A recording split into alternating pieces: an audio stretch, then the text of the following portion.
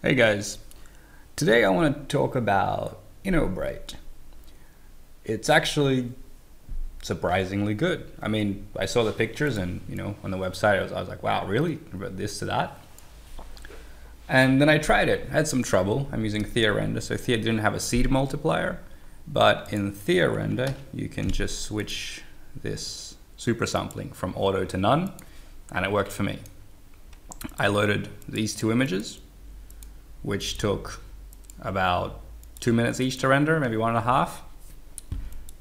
And then I loaded them into the program here with all the passes. It was normal, position, matte, color passes.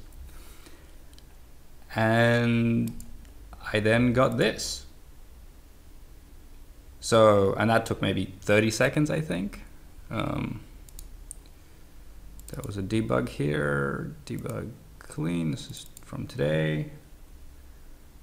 And yeah, it took 20 seconds to combine those two images and make this image.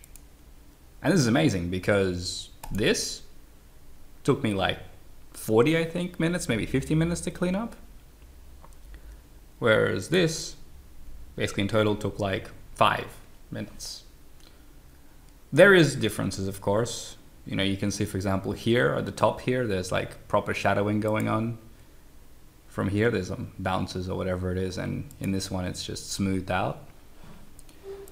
And the door here has like some patterns on it, and in this one, it's just clean.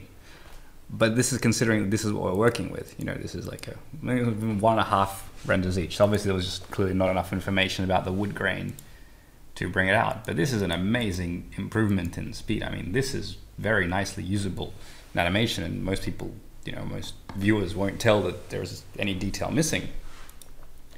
So I am really blown away at the quality of this thing and how well it works.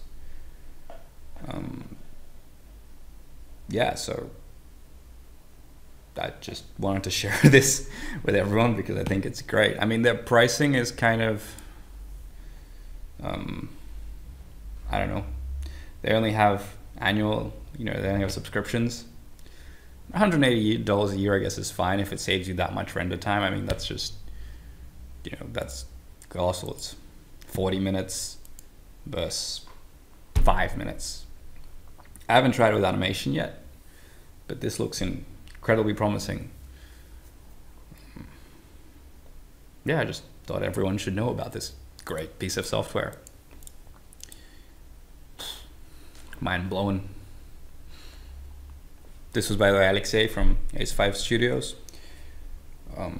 Share in comments if you have similar, results. I'm running a GTX 970 on a 4790K, and I think this is amazing.